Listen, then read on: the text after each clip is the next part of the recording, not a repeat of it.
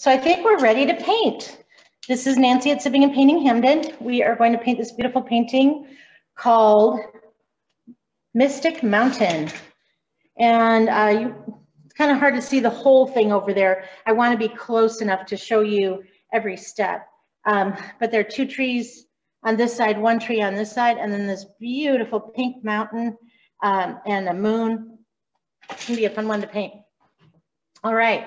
So the first thing we're going to do is we're going to take our largest brush. So find your largest flat brush in your brushes. Whatever that, your brushes are going to look different than mine. I'm using a bigger canvas, bigger brushes. That way you can see what I'm doing a little bit better. But I'm just going to cover my canvas with plain old water. Plain old water, that's all it is.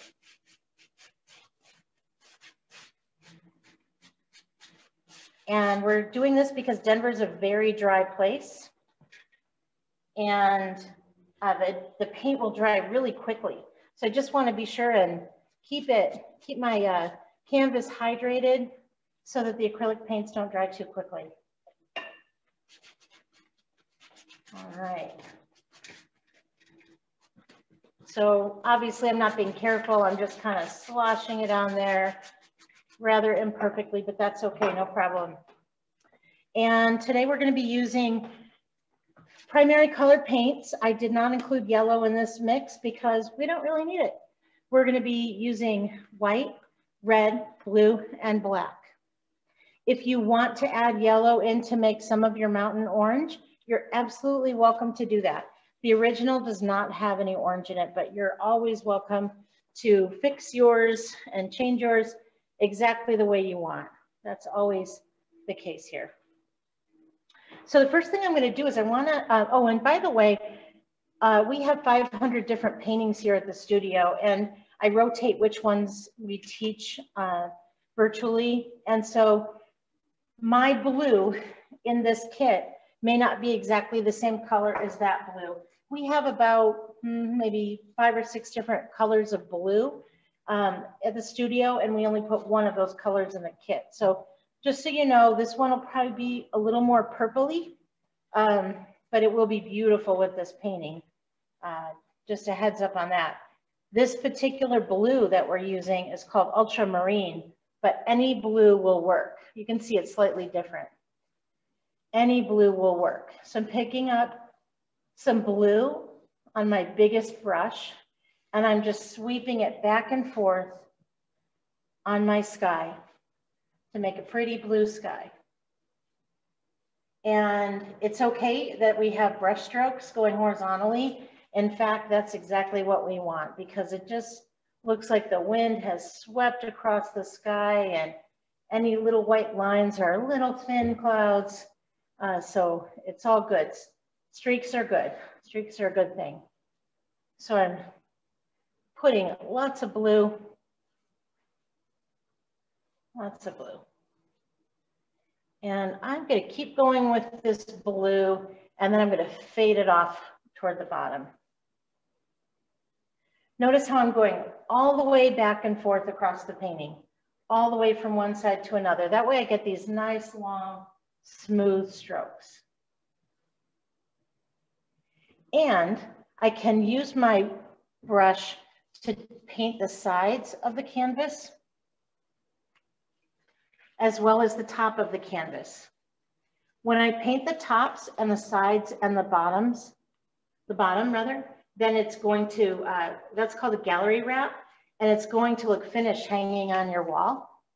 I like to tease people and say, you know, then you can take down your high school diploma and your college degree and your wedding picture and your kids' pictures and replace it with your art, right? I'm sure they'll be thrilled. So I'm just going to take this blue farther down, but as I go farther down, it's going to just get lighter. I'm not going to be worried about the saturation of it because this is all going to be behind a mountain. But there is a little bit of blue at the base of the mountain where we don't put pink. So I am going to just take it down lightly into the mountain area. I'm not at all worried about how that looks, not even a little. On this lower part, most of it's going to be covered by a giant pink and purple mountain. Just absolutely beautiful.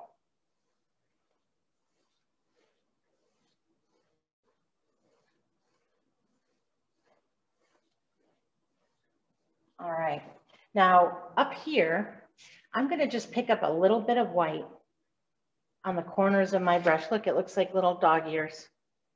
And I'm going to just streak in some little white lines just to break up this blue a bit and to suggest that there's some clouds. And I can just sweep them on there. My paint is still pretty wet from the canvas being wet. So once it dries a little bit, I can go through it again and just really make it smooth.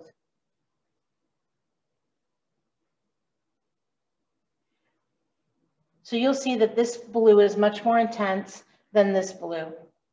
And that's okay. We painted this sky and this painting with all different colors of blue, and they all look amazing. If you want to add more white, you can. It's totally up to you on the intensity of the blue in the sky that you want. And I'm just streaking that in, and those streaks just look a little bit like thin clouds just pulled across the sky by the wind. So what I have noticed when people paint here is if someone is a very meticulous person, they have a very neat house, neat desk, or they do a lot of detail work, accountants and engineers and people who schedule other people, who are very meticulous by nature, they will often overblend. So I encourage you to, if you're like that, just don't overblend, leave some streaks. We want to see some blue streaks and some white streaks because it adds some depth to our sky and some visual interest. So don't ever overblend. Friends don't let friends overblend.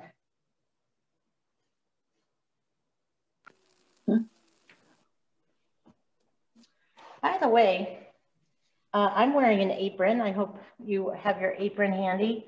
I also have water, and I have napkins, and I have 3 sizes of brushes. You may have different brushes than I have, and that's okay. That's great. But those are the basics that we need for this painting. Yep, I got those. So it's a different blue. This is probably a phthalo blue or a cobalt blue. But we have so many different blues here, and they all look great with this painting. It's just that ultramarine blue is a good go-to blue for our kits because it mixes so well to make purple, where some of the other blues don't mix quite as well with some of the reds. So this one works pretty well.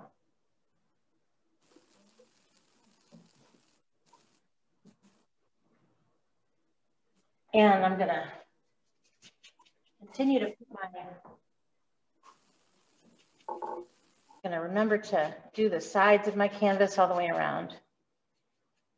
And we're gonna have to let this dry a few minutes. I left just enough room to turn my painting over to paint the bottom.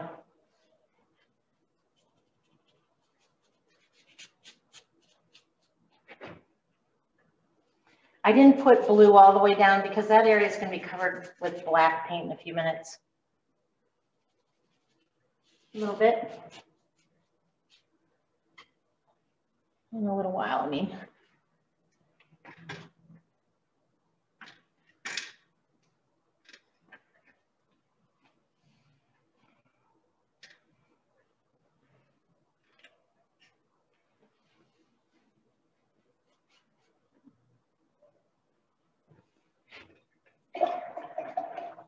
When I rinse my brushes, I always rinse them a lot because acrylic paint dries in about 5 to 10 minutes, and especially here in Denver, and it dries on the brushes and ruins them. So To keep your brushes in good shape, be sure you clean your brushes a lot in the water. Let the water do all the work. And then I just dab them on the napkin to make sure it's clean. And if you use the water to do the work, then you won't use a whole tree of napkins. I've learned that over the years. I'm going to be sipping with water. I'm not sure if you're sipping with anything. But if you are celebrating anything, cheers to you.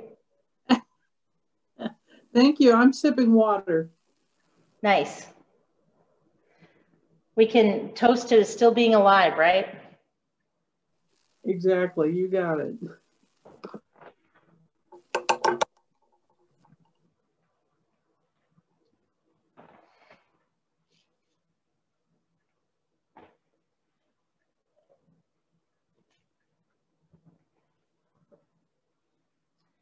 Every day when I drive to work, I see so many homeless people outside. And as terrible as this pandemic is, and as frustrated as I am being cooped up all the time, I have a lot to be thankful for.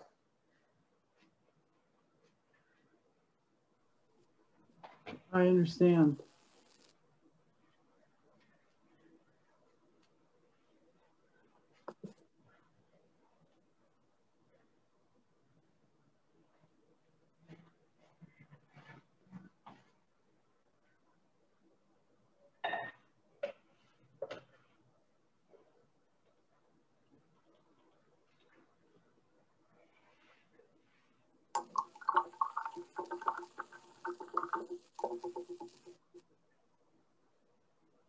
When I want to paint thin lines with a big brush, well, there's two surfaces on a big flat brush, and a flat brush is basically one that when you turn it on its side, it's flat. The metal has been crimped, and that way is broad and that way is flat. If I paint with the broad end of it, I get these great big strokes. But if I paint with the thin end, and if I turn it on its side, I get teeny tiny lines.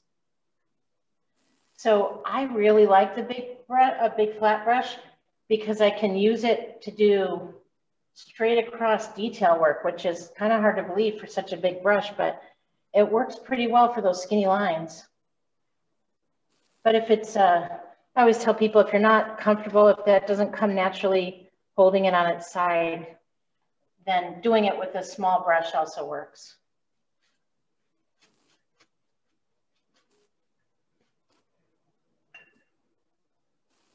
I just put the blue down here just for the example of the brush, but it's not necessary.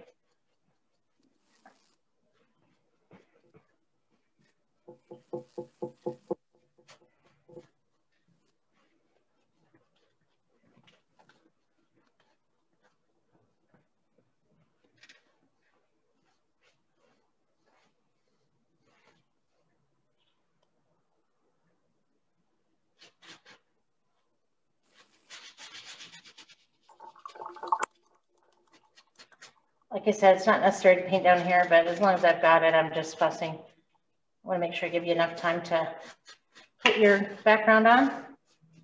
Okay.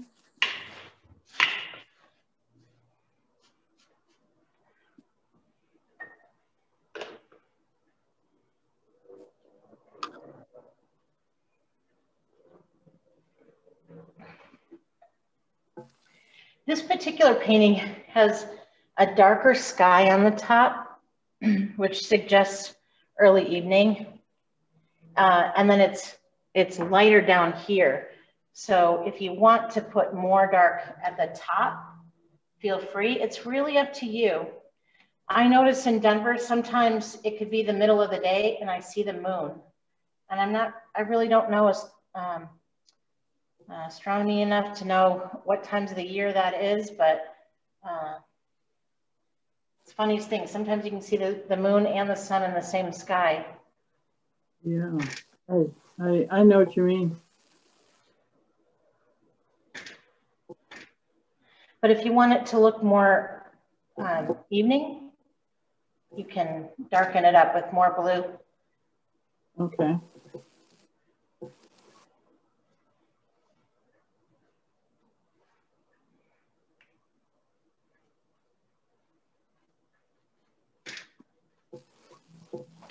And I'm noticing that my canvas is starting to dry out a little bit, and it's getting tougher to move that paint. My paint is drying and the canvas is pretty thirsty. So if anytime you want to smooth something, you can always just go into your water and pick up a drop of water, and then I knock it off my jar just so I don't get any drips.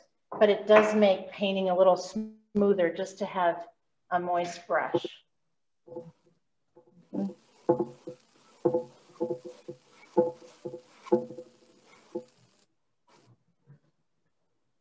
And I have to try not to be a perfectionist about this.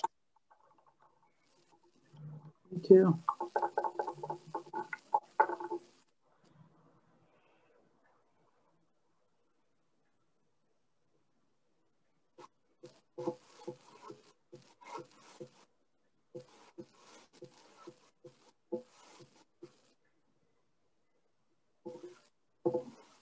Sometimes when you put on a second coat and the first coat isn't dry, you end up taking paint off more than laying it down. So you do have to let the first coat dry a bit, let it set a bit before you put on the second coat. Okay.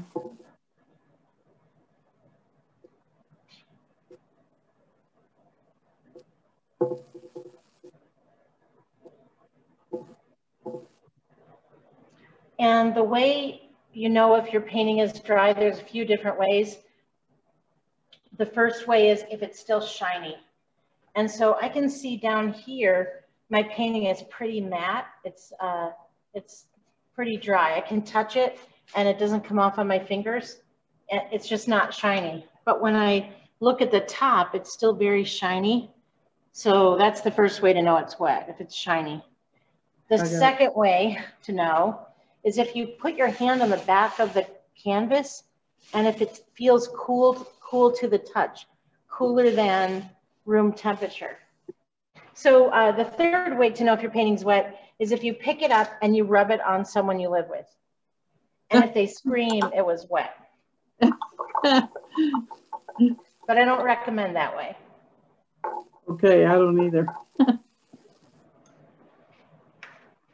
You could get in a lot of trouble that way. Yeah.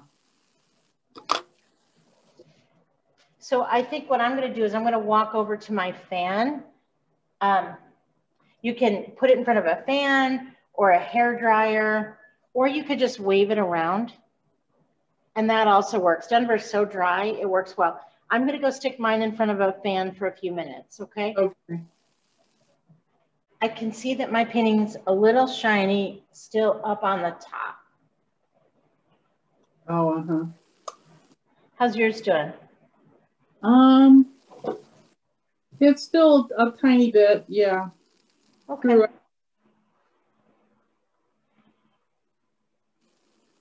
Well, we can go ahead and lay in the structure of our mountain because if it's mostly dry, paint will stick to it. If it's very wet, paint won't stick on top of wet paint. But if it's mostly dry, fresh paint will stick on top of it. Sound good? Yeah. Mm-hmm. Okay, great. So I'm gonna, it doesn't really matter if you use a medium brush or a small brush, but definitely not a large one.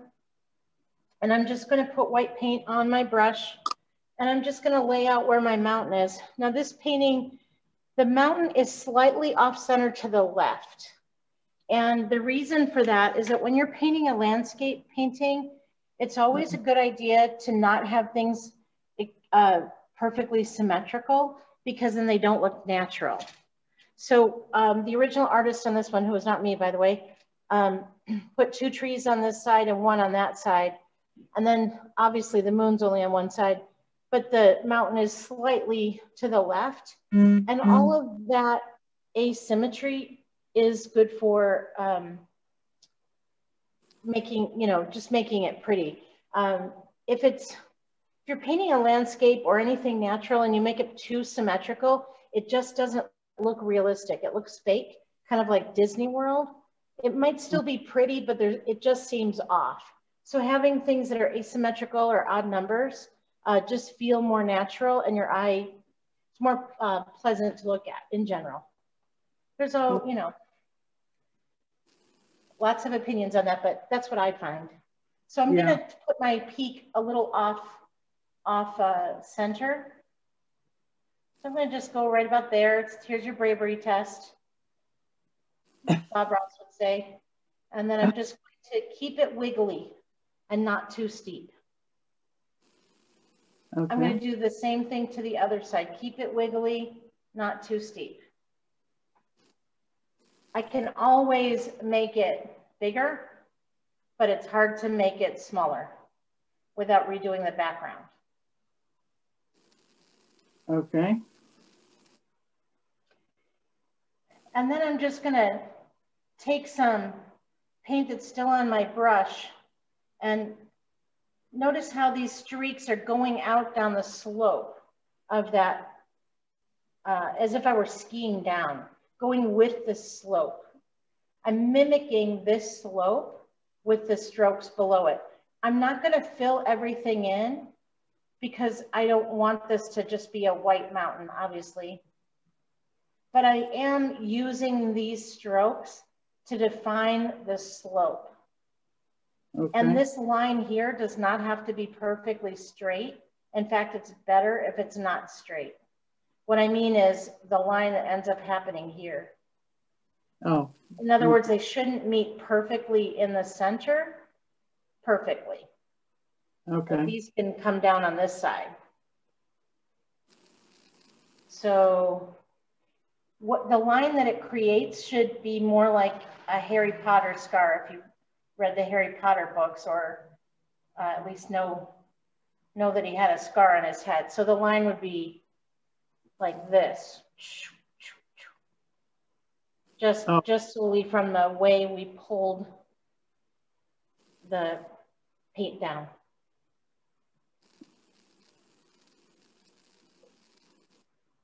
And I did all that with my medium brush, but you could use a small if you want. And like I said, I'm leaving some of that blue in the background because there's no need to cover it up. This mountain's gonna have blue and pink and white and off-white. So if I have blue and white there, I'm already ahead of the game. Gotcha.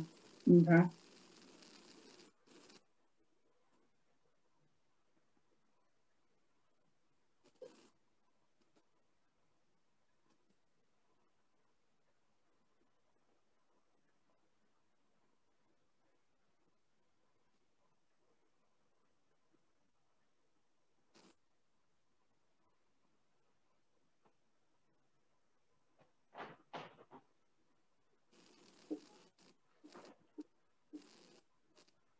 I'm going to go grab another size brush for myself while you get to that point.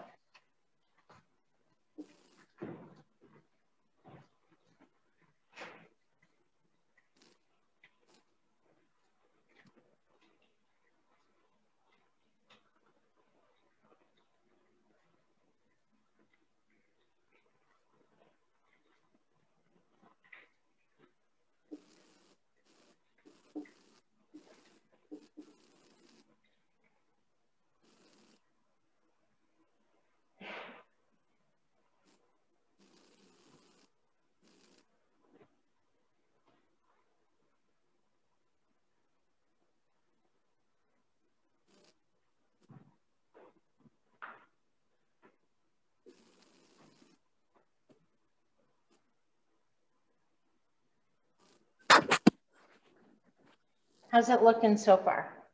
Let me see.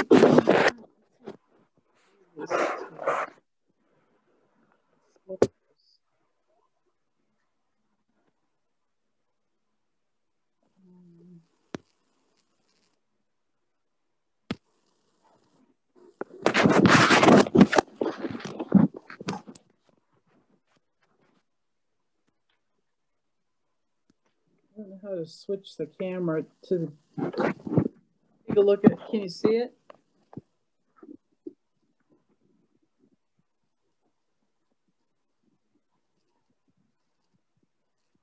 I don't know if you can see mine.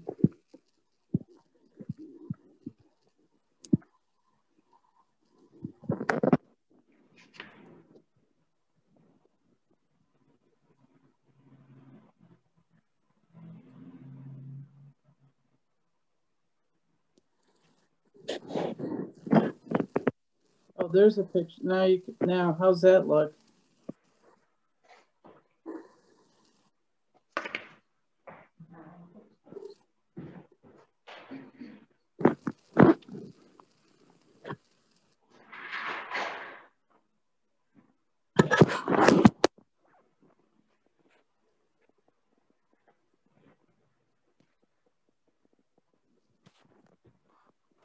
Okay, I have to step over to the computer to see you, but I did, and it looks great.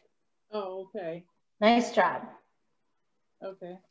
So the next thing I'm going to do is I'm going to pull together a little bit of red and a little bit of white, and I'm going to make pink.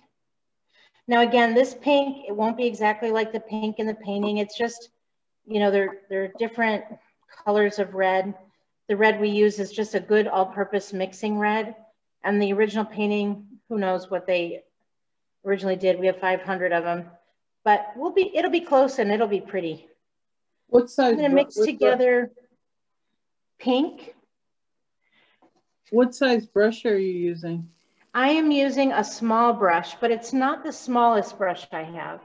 Okay, gotcha. Because I want small lines. You'll see in this painting, I'll show you up close. It's very messy. It's just tons and tons of individual lines. I gotcha. But it's messy. It is messy. Okay. And so if you are a neat person, you're going to have to really fight the urge to not blend the colors in. So I'm going to put some of my pink on in stripes, but I don't want them to look like perfect stripes. I want them more or less to go with the flow of the mountain. Okay. And then sometimes I'm going to mix a little more red in to my pink. I'll just pick up a little red on that dirty pink brush and let it be a little redder. And I'm going to squiggle my motions sometimes. So I'm getting a variety of lines. Some are long, some are short, some are jagged, some are red. Okay. And then from the other side, I can mix a little pink that's a much, much lighter pink. That's just barely pink. And I can put some of those in there too. What I don't want to do is I don't want to cover up all of that blue or that background white. I want to leave some of it. Now, if your strokes are too big and you're not liking that, you can switch to a smaller brush. Okay. It just depends on if you like the look of it. You can scribble some of it in. What I'm going to do, since the moon is over here and this side of the painting seems to be brighter, you can see it has more white in it. So that's telling me that this side is getting more moonlight. Okay. So I'm going to deliberately add more white to this side, and I'm going to deliberately add more blue to this side. Believe it or not, that's really all the pink I need over there. That didn't take long at all. But I can go in with that dirty brush, doesn't matter because these two work together, and I can make a purple, a little red, and a little blue. And that will give me this eggplant color. And then to make that more lavender, I just need to add some white. But before I do, I'm just going to play with it a bit, and I'm going to add a few streaks of purple. Okay. Why not? And you can see it in here. There's some little streaks of purple.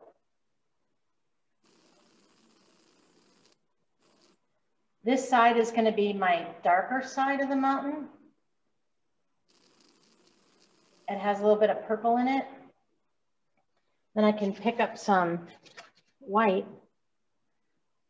I'm not mixing in all the white with anything because I need to save a little for my moon. But if I add some white to that dark lavender, eggplant, then it becomes lavender.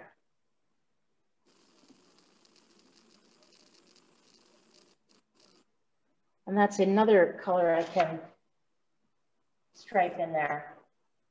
And I can let these colors overlap a bit. They don't have to be perfect. They don't have to be all lined up. Okay. Like soldiers. They just mix and play. And maybe even if I close my eyes and I just dab in that direction, I'll get even more interesting blends of those colors. I'm literally closing my eyes a bit to make them mix a little bit. Fight my urge to want to be orderly. Okay.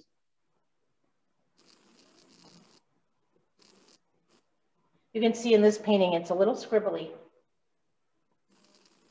Now that's more red than I would want. So I can also come in.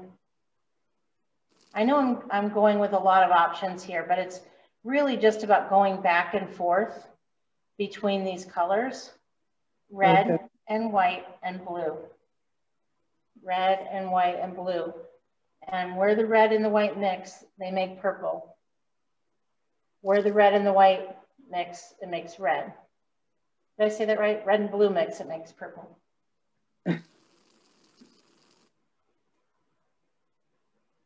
So there I put in a little bit of blue, and if I come back over it and a little bit of white, it just makes a lighter blue. It's a very inexact style of painting. It's very impressionistic. And so it can be a little challenging for those of us who like to be neat and who don't paint loosely ordinarily. And it's a little challenging for me for sure. Okay. It almost looks like knife work.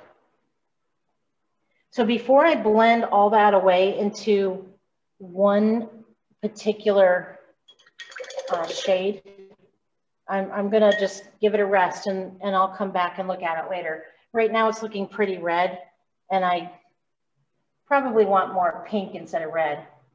But I'm gonna step back about 10 feet and then come back and tweak it. But I'm gonna let a little bit of it dry first. Okay.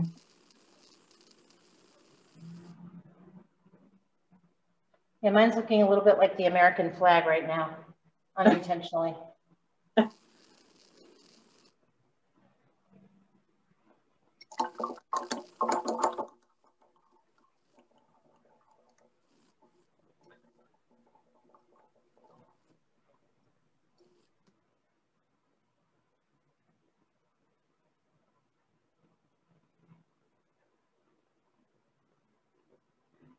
So the general idea is we want this side to have a little more blue in it than the other side. And the other side's going to have a little more white in it.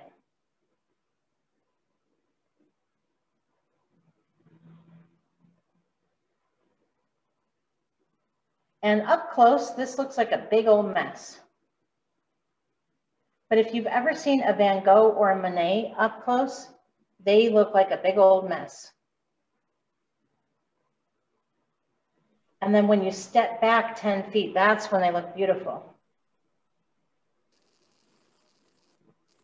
I hadn't thought of it that way, but I'll have to pay attention next time. Yeah. Oh, yeah. They're terrible up close. They, have you seen a Monet or Van Gogh, the originals up close? I have seen them, but it's been quite a while.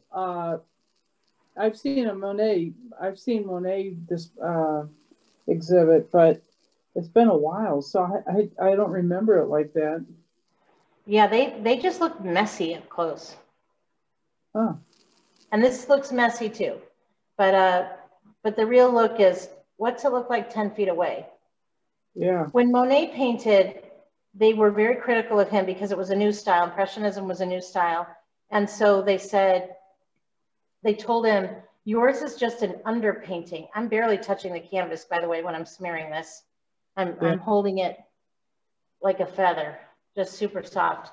But they, you know, his critics said, that's an underpainting. That's not a real painting. You're not finished. And he said, no, no, you don't understand what I'm trying to do here.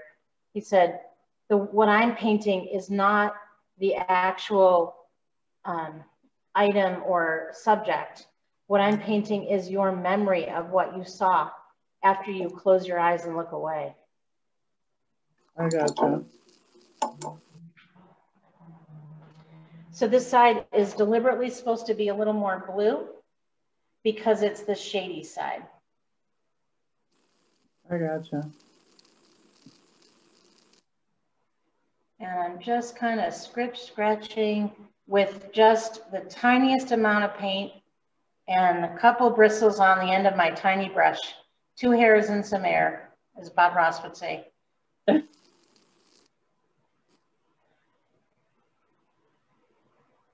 Just trying to make it a little more blue so it doesn't quite look so much like the American flag. And I noticed too, this one is more sloped. So I could actually pull it out if I wanted and build it up. You can always make your mountain bigger, but it's real hard to make it smaller.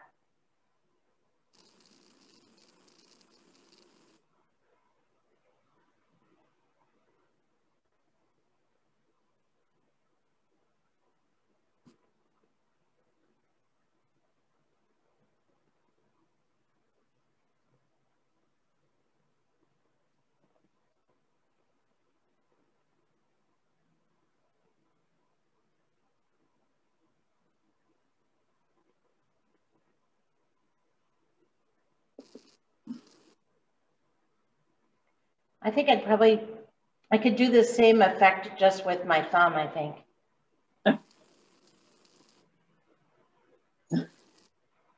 My fingers. But a lot of people will paint like this with a knife. Oh, yeah. Mm-hmm.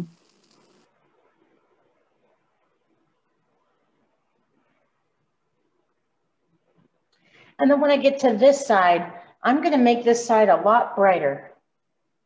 It's going to have a whole lot more white and pink. Okay.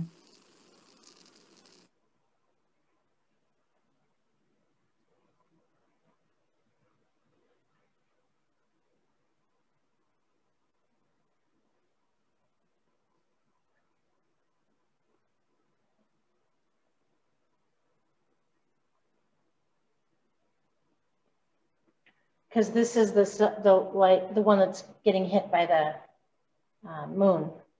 So I just won't need quite as much paint on this side.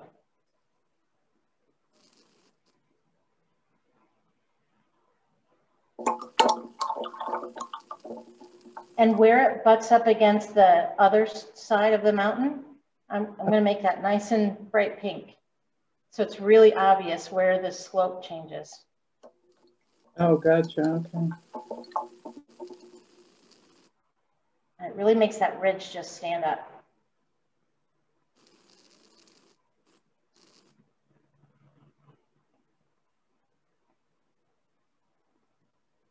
I feel like I'm combing hair on a caterpillar. A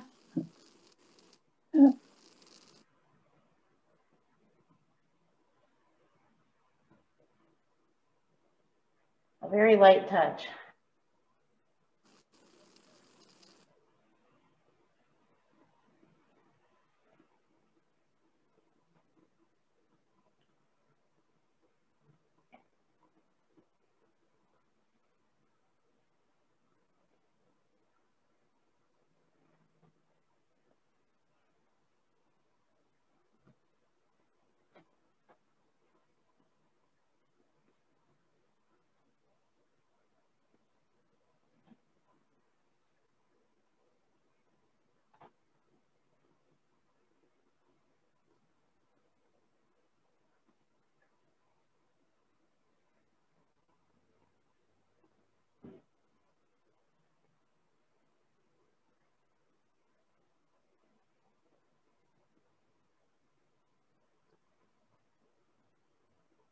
I am deliberately exaggerating the difference between the two sides just to illustrate a point. But on this, it's much more subtle. I gotcha. But the point I'm trying to make is that there's always a shadow side and a light side. So think of this as an exaggeration. If yours isn't so exaggerated, no problem, that's great. But I am exaggerating it to show the difference. That Okay. when you want a shadow side, you just add blue. I see, sure, dark.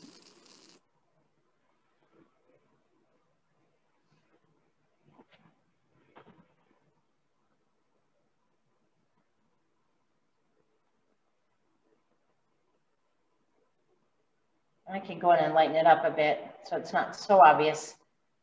As long as I made the point.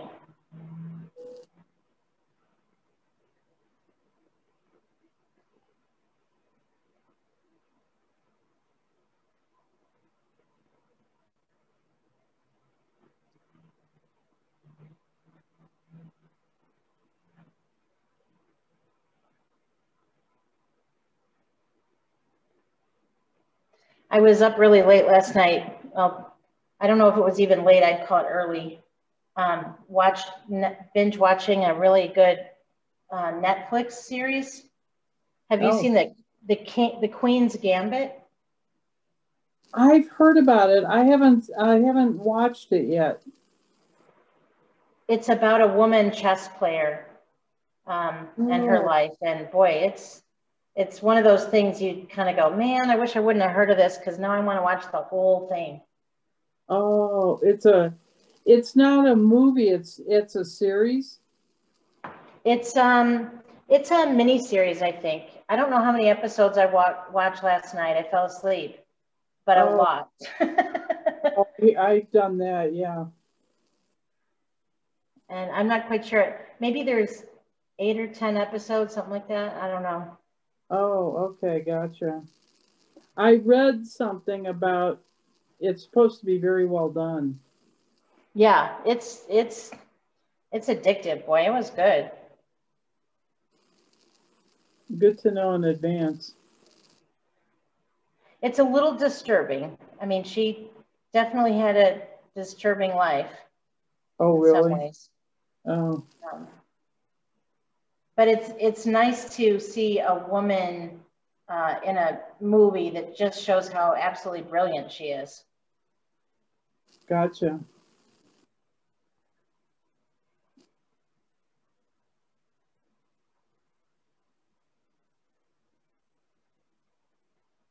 Netflix has some good movies. Pardon me? Netflix does some good movies. Yeah. So obviously I'm just kind of going back and forth with the colors and just kind of enjoying the process of the paint. But you can stop whenever you are happy with what you have. And I have not stepped away. I really should take my own advice and step away. Okay, I should too. I'm kind of at the point where I'm happy. Good. I feel like I'm not really accomplishing anything more. Yeah, I get that. It's this is a strange painting too. Like, you know, just the way the technique is kind of odd. Mm. I'm used to painting Bob Ross mountains, and we use a knife, but it's very different. Oh, sure. You can get more ruggedness with a knife. Yeah, this is a lot smoother and a lot more impressionistic.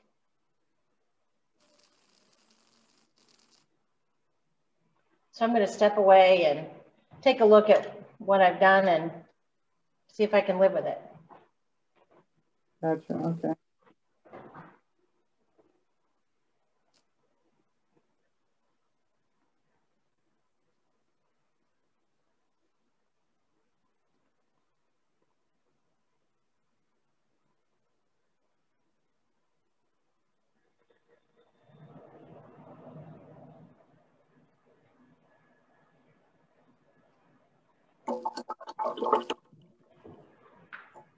I'm pretty happy with my ridge here. Yeah. And the difference between the blue side and the pink side, which I really exaggerated, but it's still really steep. And this one is much more sloped. So, you know, that's where I have to tell myself, you know, I have a different style than that painter. And I can be upset with myself and I can tweak it and fix it, or I can live with it.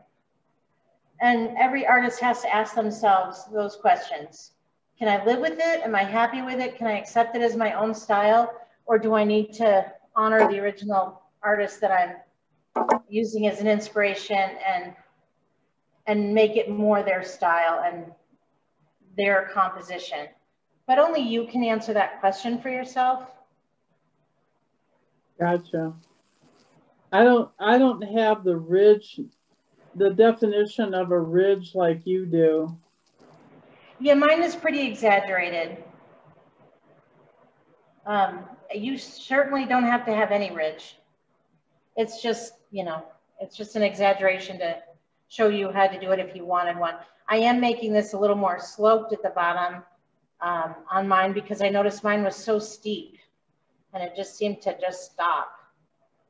So I am adding a little bit more slope to mine just by brushing it more in this direction. And then whatever I do to one side, I pretty much have to do to the other. I'm just going to make it a little more gradual drop. But again, you don't have to do that. You can, you know, ask yourself, how do I want my mountain to look? What, maybe you have a mountain in mind. These kind of remind me of Oregon mountains. Oh. I was looking online to see if this is a particular mountain, but yeah, I don't know Oregon mountains, but they tend to, a lot of them tend to have this shape, like maybe they're actually volcanoes. Oh, gotcha. We have a different painting of Mount Fuji, so I know it's not that, but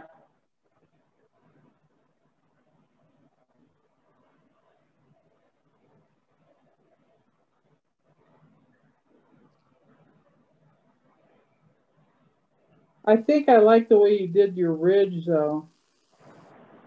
yeah, so if you want to, you know, put in a ridge, all it is just where your one side touches the other, just make it more dramatic of more blue on this side and more pink on the other. And it makes it a little more dramatic. Mine is definitely, the sun has set over, you know, it's not here anymore. And this one, this, you know, it's getting, the moon may be out, but the sun might be out too, because it's getting light all over. I gotcha. So just a different time of day or a different placement of the sun and the moon will determine how much shade you have.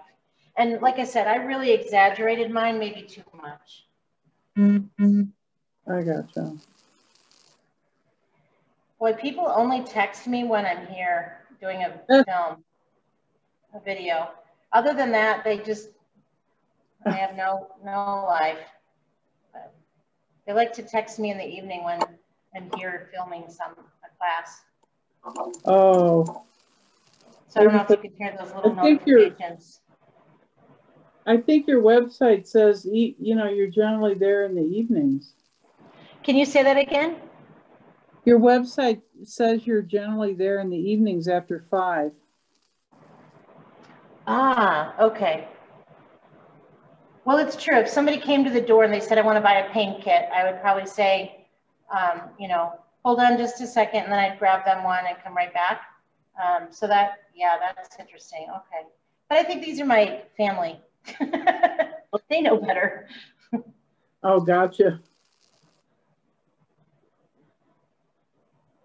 Most of my friends are retired, and I have to remind them sometimes, you know, I still work. Oh, gotcha, gotcha, yeah. And I think everyone's just so bored right now. Well, that's a true statement.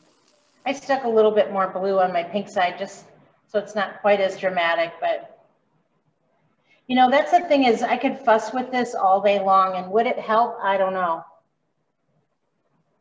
Sometimes fussing's not a good thing. I'll show you mine right now. I don't know if you can.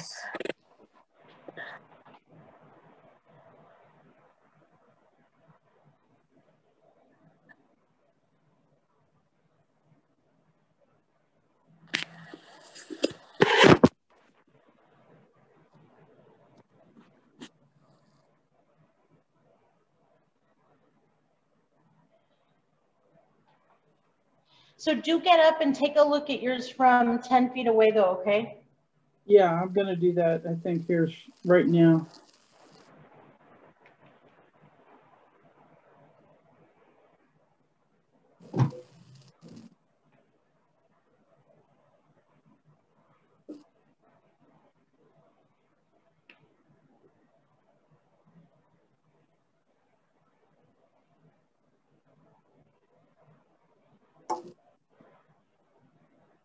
I took a look at it from the phone, and it looks better on the phone than it does up close. So far, so good? Yeah, I looked at it on my camera.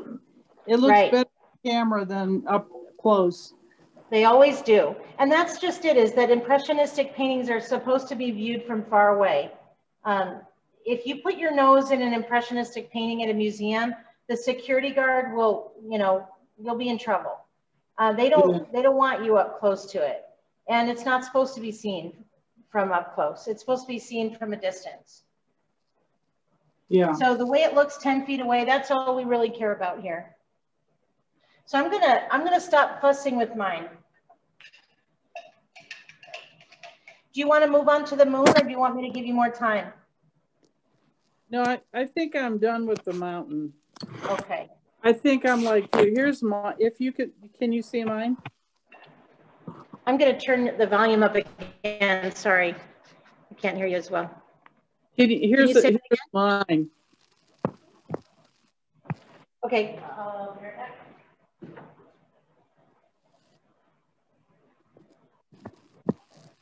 Wow.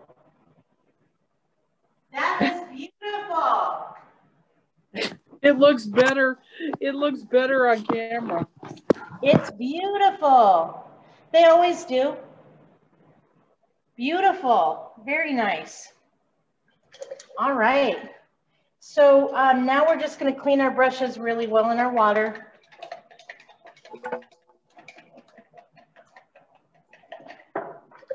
Just make sure they're really clean. Just notice I have this gap down here. All right.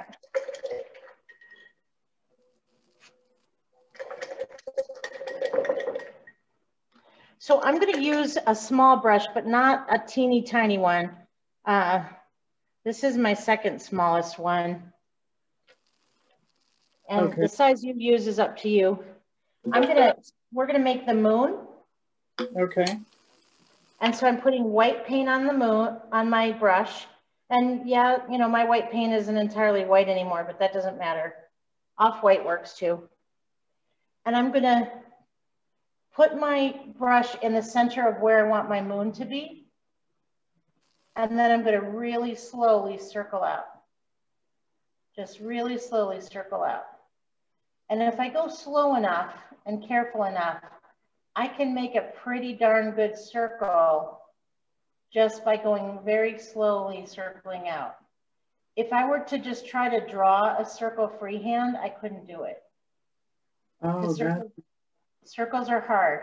But if you start in the center and then just circle out, one of two things will happen. Either you will have a really nice circle or you'll get dizzy. Or both, maybe both. If that is too hard, you could always cheat and use a template. If you have a glass at home or a jelly jar lid or something, you could always cheat. That's up to you. So if you cheat, how big should it get? Well, that depends on your lid. And if you're just circling, how much you want to circle out. And the thing is, I'm not going to make it perfectly white inside. I'm going to leave it less than perfect. Okay. Because I'm going to go in and put some shadows and highlights on that too. Uh-huh.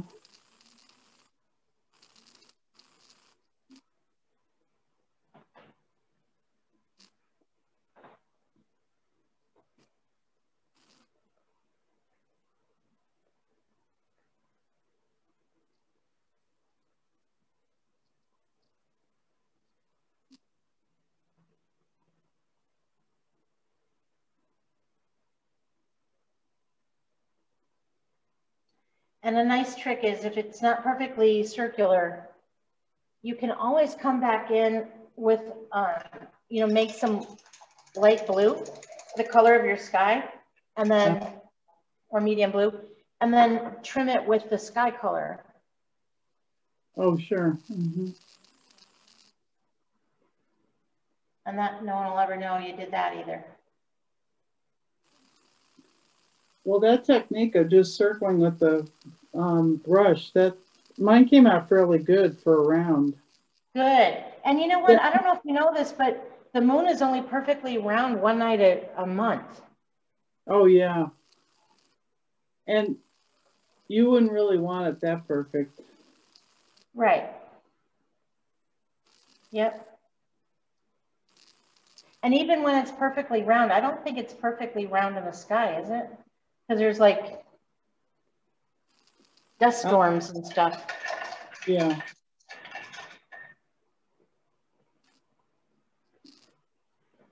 So one thing, after I get my white on there, I'm not even going to wait till it dries. And I'm just going to scribble on, literally just scribble on some blue. If you didn't put your white on perfectly, you're ahead of the game. But I'll just kind of tap some blue back in there. And I'm going to favor this side with the blue because this side is a little darker. Oh, gotcha. And then I'm going to favor the other side with the pink. Oh, gotcha. Okay. And just kind of scribble it in here and there.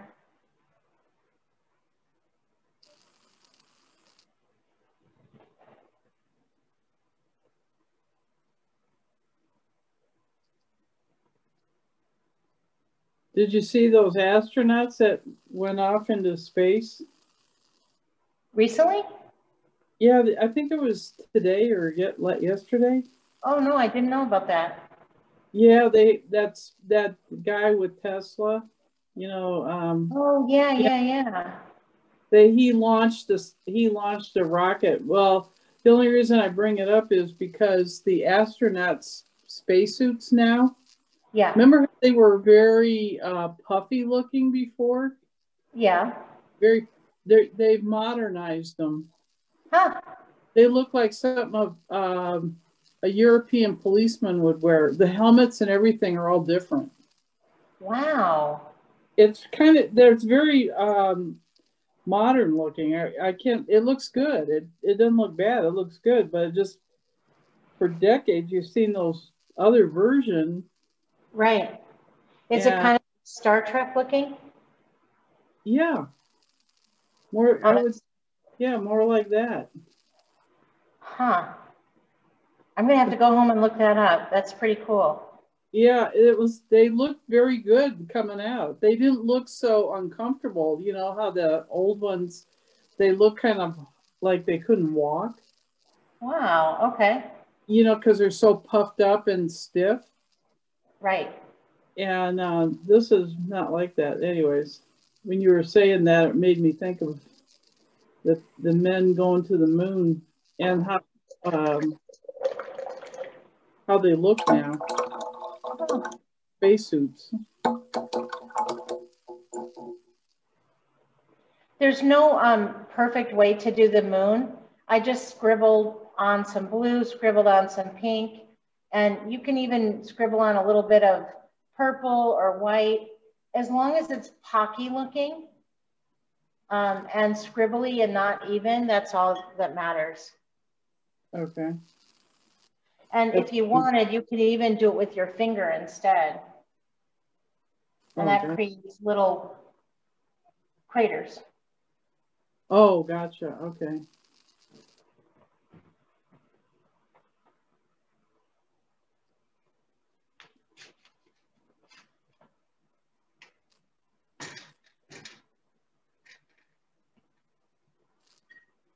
We're going to leave our, after this, we're going to leave our little brush in the water and let it have a soak in the hot tub. Okay.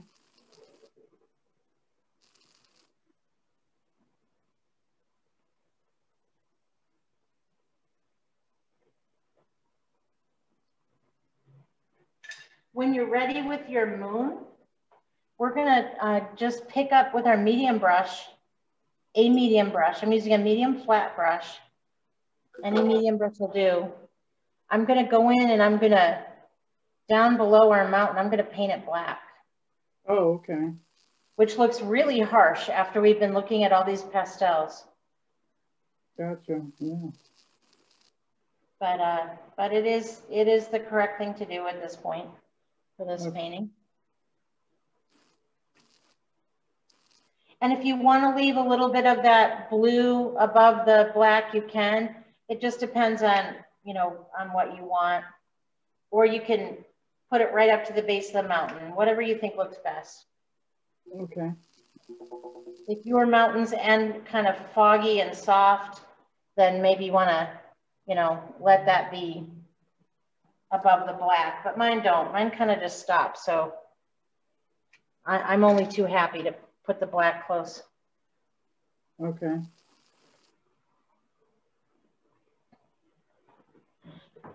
Excuse me. Bless you. Thanks. I have the fan going and it's stirring up the dust. Oh. Yeah. So I just put the black, and then I did slope it up a little bit on the sides, just because I want the focus to be on my mountain, and that, you know, makes it darker on the sides and helps direct your eye. Our trees are going to be coming out of the side parts as well. And then I'm going to pick up the bottom of my painting as well and paint that black too. Being very careful not to put my hand in my mountain or my moon.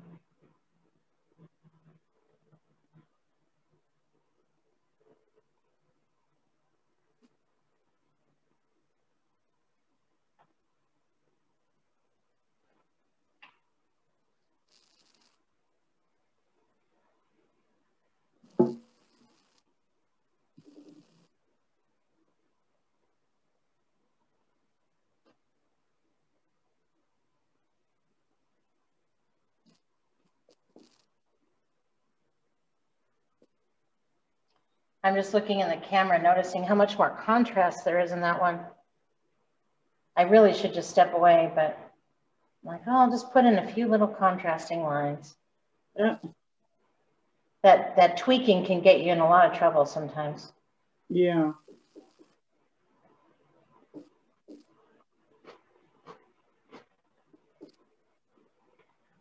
I'm still doing the black. Yeah, no problem. I'm just hanging out, waiting for you. No worries. I'm almost done with the black. No worries. We have plenty of time. You see me slapping my own hands. You'll know why. Yeah. Okay, my black is done. Okay. It's black. Wow. All right. I'm gonna smooth that out. I scratched it all up. Okay. So black is done. Good. So now what we have to do is we have to create these grasses underneath our pine trees. So I'm going to try it this way and see if it works. I didn't clean my medium brush after I used it, and I'm gonna just try to bend my bristles and flick up. Yep, that worked okay. I'm gonna press down, flick up, press down, flick up, press down, flick up. And I want those grasses to be different heights. Press down, flick up. And some of them are gonna be at a different slant because this is, you know, theoretically in the foothills or the mountains. So we want those grasses to not look like they're mowed in a park. So a flicking motion gives us the more erratic shapes and clumps and heights than if I were to just stroke it on. Are you picking up more paint when you do it? You know what? I have only picked up the paint once. I put a drop of water on my brush. You can actually, you can steal the paint from down here. You don't even have to use any paint. See how I'm just stealing it from down here? I see, okay. I'm just flicking it up because the paint, I have so much paint down here drying that if I just, it's almost like I'm just pulling it up and flicking. Okay, gotcha. It feels like I'm putting on mascara.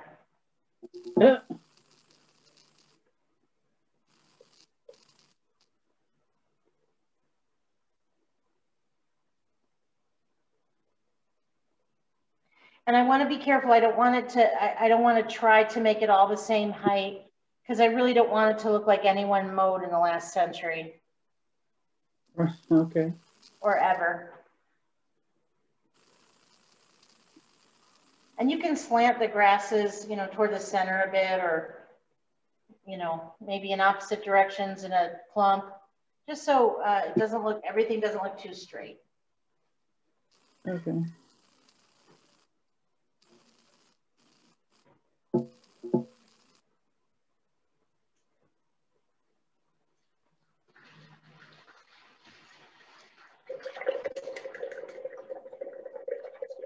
I don't believe your brush kit has a fan brush. Is that correct?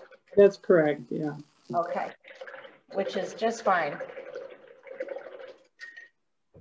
There's more than one way to paint trees and things.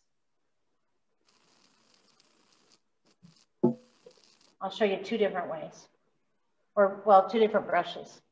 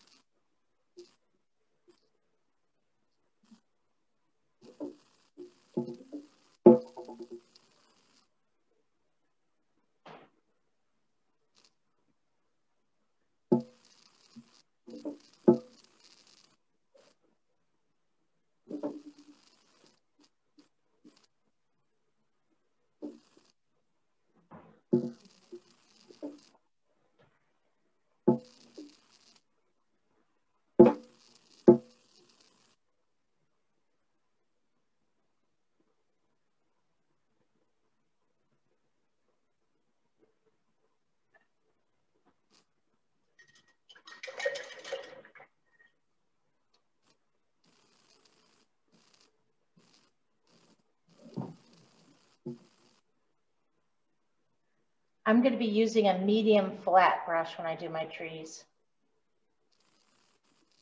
Okay. But you can actually use any size flat brush.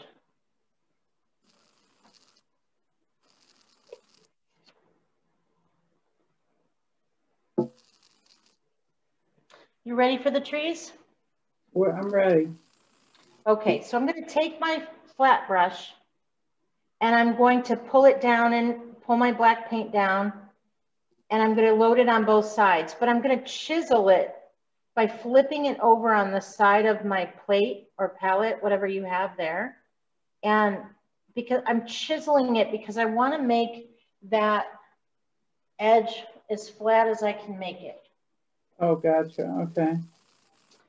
And then I'm going to put my big tree over here. So here's another bravery test.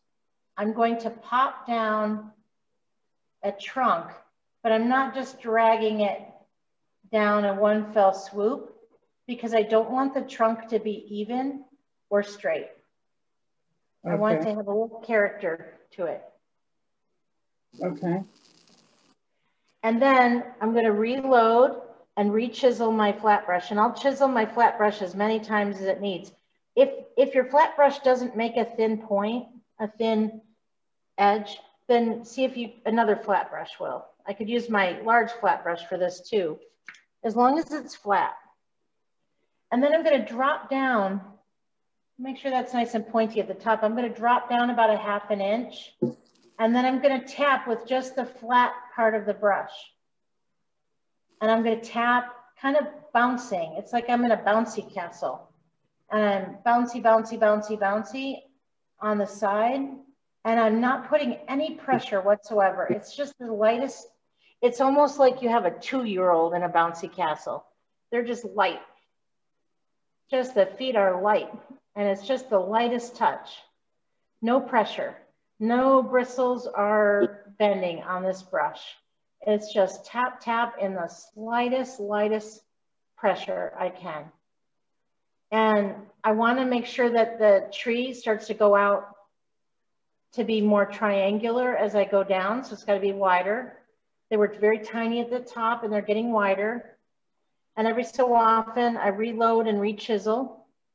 But what I want to make sure is that I can still see some sky between my branches. I want there to be room for the birds to come and make a nest. Okay. But I also want them to be close enough that it doesn't look like a ladder. And maybe there's 4 branches in that space on that side, but maybe there's only 2 on this side. I don't want anything to look too perfect. And I'm just tapping, tapping, tapping to get that shape. And, you know, in a real tree, maybe a bird or a kid or a bear climbed it. Well, I guess a bird wouldn't climb it, but bird nests are in it, and kids climb trees and bears climb trees. And so, you know, there might be some broken branches in there. There might be a gap. There might be some that are close together and some that are farther apart. We don't want anything to be too perfect. Or again, then it looks like Disney World, you know, which is great, fun, but a little too fake. So any place that looks a little sparse, you can just tap over the center a bit, and that's tapping on those branches that are sticking out toward us. Okay. It's kind of like if you build an artificial Christmas tree, if you've ever done that. You don't want the trunk to show because then it looks fake, right? So I'm tapping over the trunk a bit as I go to hide that trunk and to add more fullness in the center area. Okay. And I'm going to take these branches all the way down. And the reason I'm taking them all the way down is if you see a pine tree with the trunk sticking out like that, that means someone has mowed underneath, that they've trimmed the branches underneath to mow, or maybe trim the branches to cut down the tree. Christmas trees look like that. And trees in parks and on lawns look like that. Because they've been mowed, the branches have been removed. But if you go up into the mountains, you'll notice that the grass grows right up to the bottom branches. And you don't see those posts like you would on a Christmas tree. If your branches look a little like a bottle brush, like really sparse, it could mean that you're not using enough paint. But if it looks like you can't see the sky behind it, and it's just a solid black cone, then you're probably using too much paint. Okay. So it's kind of a fine line there. You want to be able to see the sky between the branches. Maybe that's a little nest on the end. I don't know, I've got a clump there, but I'm going to resist the urge to fix it because trees should be imperfect. But you see how you can still see the sky and the mountain behind it a little bit?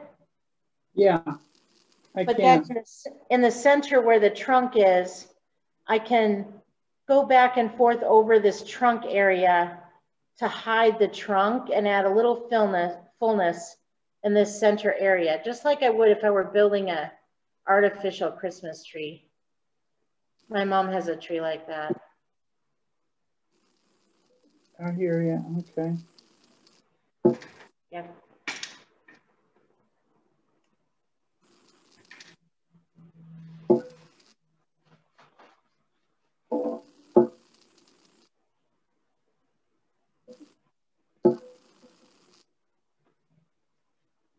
You just have to resituate them. One time when my kids were in school, we had, for their baseball team, we had a fundraiser and we sold little miniature Christmas trees as a fundraiser. And so we put together 1 million of them. And I just remember hour after hour fluffing those center branches. Wow.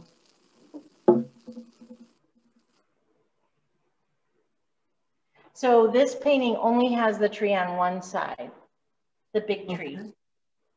But then it has these 2 little ones on the other side, on the far side.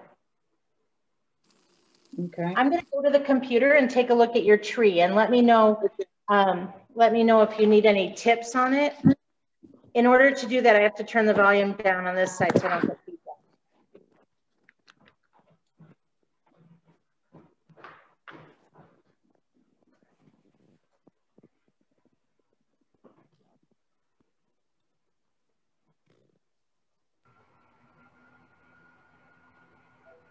Ooh la la, beautiful tree.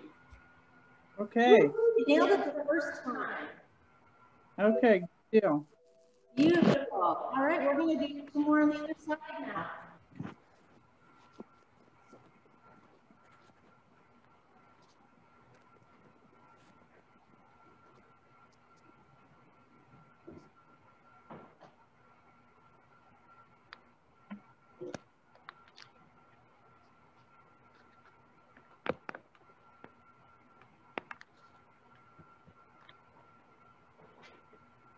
All right, so we're going to paint 2 more trees now on this side.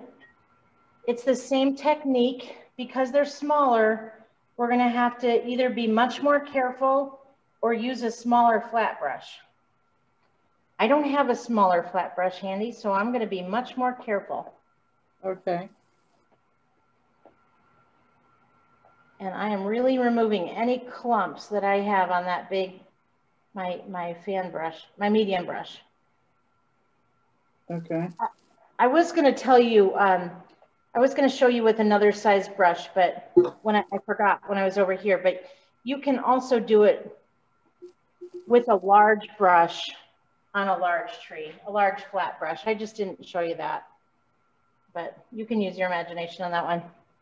On this side, the tree is, there's a medium-sized tree over here. So I want to make it shorter than the one over there. And so I'm tapping my trunk on so it's not perfect, it's not straight. Don't want anything straight and perfect. I'm dropping down about 1/2 inch. And then those top branches, very delicately, very soft, very tiny and fragile and sweet. And then as I go down, they're getting bigger and thicker and a little more pressure as I go down. Because those are older branches and they're a little more hardy. And I'm going to remember to make it triangular. If it's a really tall, skinny, pine, it could be a lodgepole pine. They have those in California a lot. Oh, yeah. Old forests. In Colorado, we have a lot of blue spruces. They're rounder and they seem hardier, like thicker, yeah. And they're definitely wider. So it just depends on the kind of pine tree you're used to seeing. And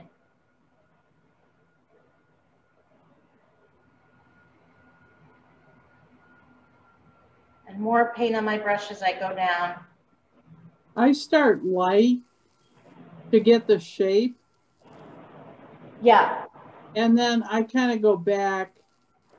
And fill in the fullness? Yeah, to get more, yeah. Yeah, that's what I'm doing too. That way if I make a mistake, it's not a big mess. Yeah.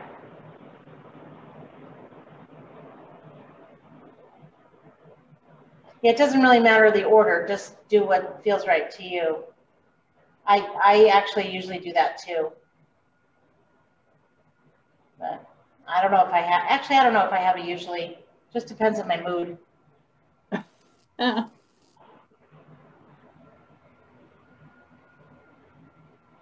And sometimes I make a mess and then I paint over it. I hear you. So then the baby is just the same way, just a lot more slow and careful and delicate. And maybe the baby's leaning a little bit, you know, a little bit in the other direction. I just want to avoid anything too perfect. Gotcha.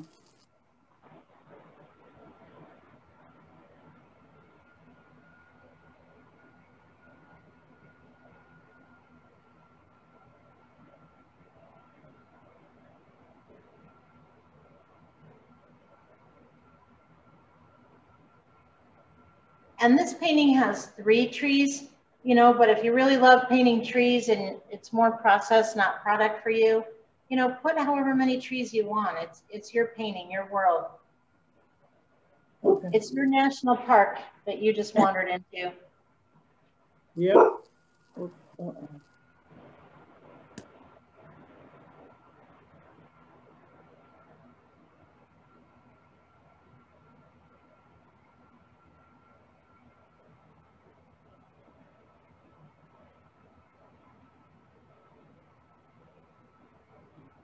I like doing pine trees with fan brushes.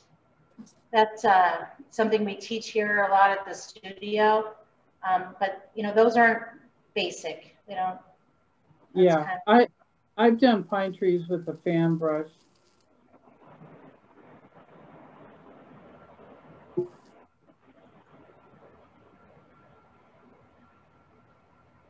It's a little easier, faster, I should say, not easier, but faster. Yeah. Yeah, I think fan brushes are definitely easier. But it's good to know how to do use different brushes for different things. It's challenging for me to you know, go out of my comfort. If I'm used to always using a fan brush, it's kind of nice to do something, you know. There's some teachers here at the studio that they just swore by the medium brush is the best way to do a pine tree. And, you know, I always felt, well, the fan brush is better, but they're just different. Yeah.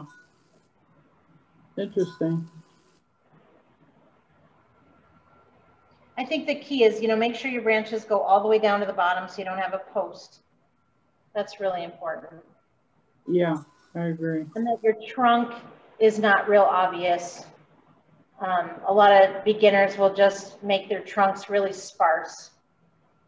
And I think, you know, they picture the branches coming out this way and the branches coming out that way, but then they forget there's branches growing to the back of the tree, straight back, and there's branches growing straight to the front as well. Yeah. And that's where this tapping for the fullness, that creates those branches that are sticking straight out at us. Yeah. So this is for our painting. We are done. If you wanted to put any more, you know, detail in it, if you want to paint a little deer or a howling wolf or whatever, it's really up to you. That might be a different day's project. I'm not. Yeah, I hear you. I hear you on that. Yeah. You know, or you could put a couple more trees. What's that? It came out pretty good. Yeah, I like it. Yay! I really like to put little birds in my sky because I like to have something show up as natural. And they could be in the moon, they could be in front of the mountain. You don't have to do little birds, but if you wanted to, there's a really easy way. Just make a dot and then a handwriting V. Oh. And you can get some little, I guess they're more like seagulls, but you know, who knows? This could be Oregon. They have seagulls there, right? Well, that could be an eagle. Okay. All right. I'm going with an eagle. That's what it is. An eagle in the distance.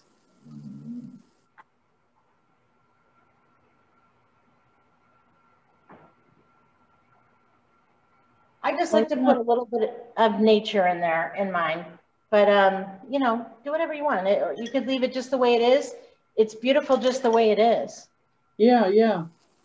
Yeah, that's nice. I like that with the bird, 2 birds right there. Usually I put them in the sky, but for some reason this area looked a little bare. Yeah. I'm half tempted to put a couple little baby trees there. But the birds, you know, I still might, I'll be honest with you, I still might. Before I throw it on the sale table, I might stick a couple baby pine trees here. I hear you. I might try that too, I think.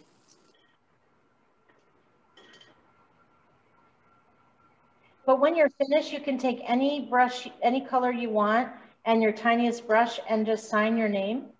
And then that way, someday when I see your painting in the Louvre, I'll know that it was you.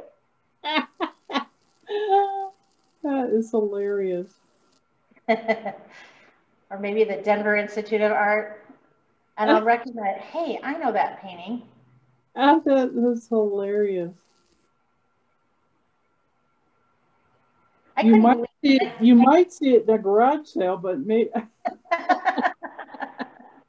I have seen, they have this website. I do a lot of, like, during when it's not pandemic time, I teach a lot of Bob Ross classes. We're not doing that now because they're 6 hours long. But they have this website that is hilarious. I can't remember what the address is, but it's basically they went to garage sales and found Bob Ross style paintings. You know, I mean, by amateurs, people, you know, not his paintings, but just amateur Bob Ross style paintings. And then they painted monsters into them. Oh. And so there's like Godzilla and, you know, Loch Ness monsters, and they are so funny. Oh, wow. That's, wow. Oh man, that's the Loch Ness monsters. Oh my gosh. It's a pretty silly idea. And hopefully the people who painted the originals never see it and get offended, but oh man, it's funny.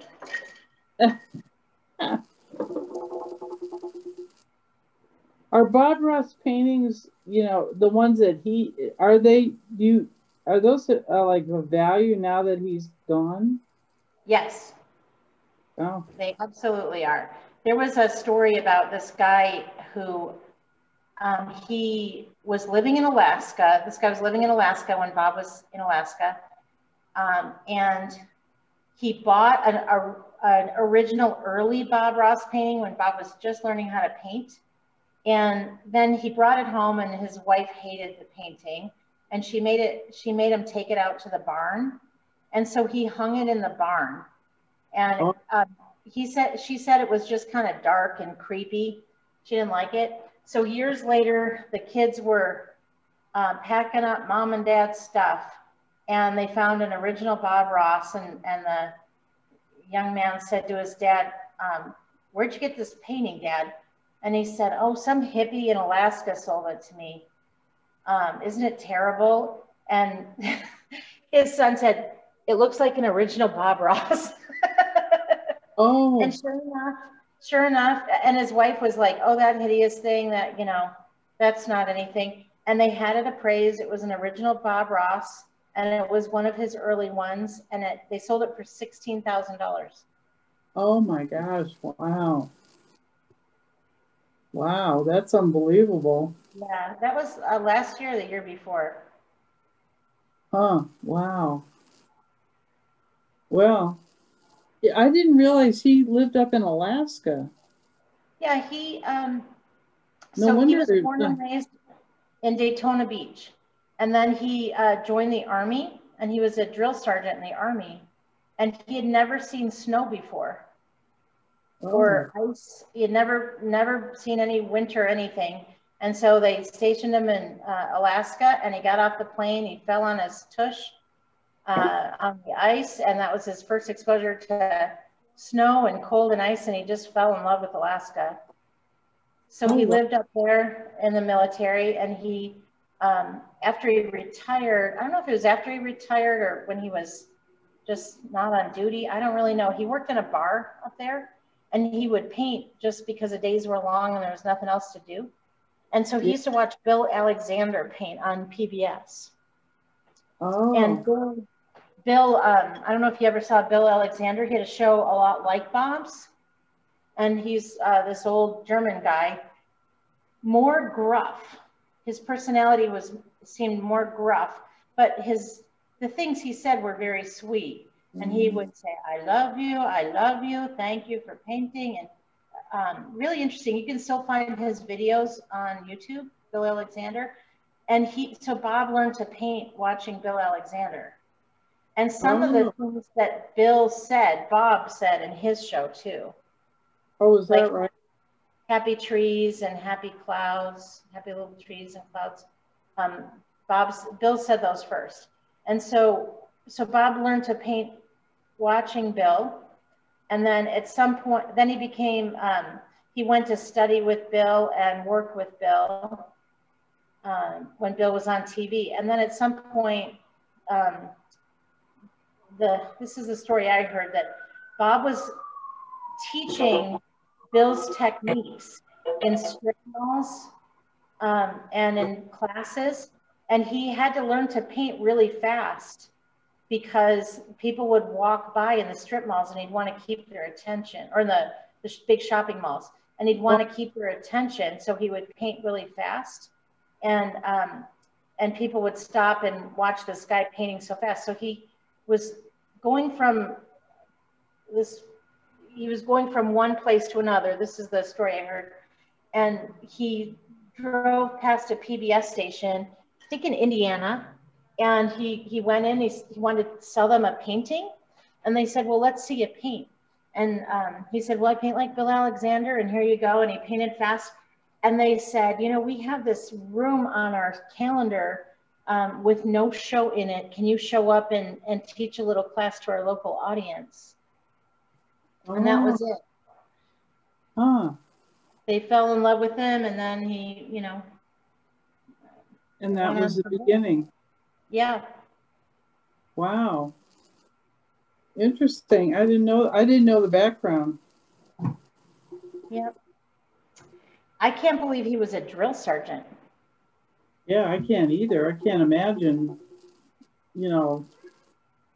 his personality screaming at men, Yeah. Do you hear me?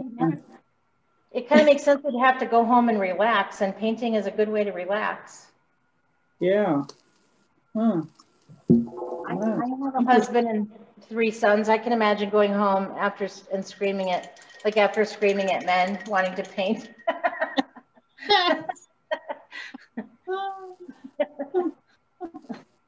Oh God, that's funny.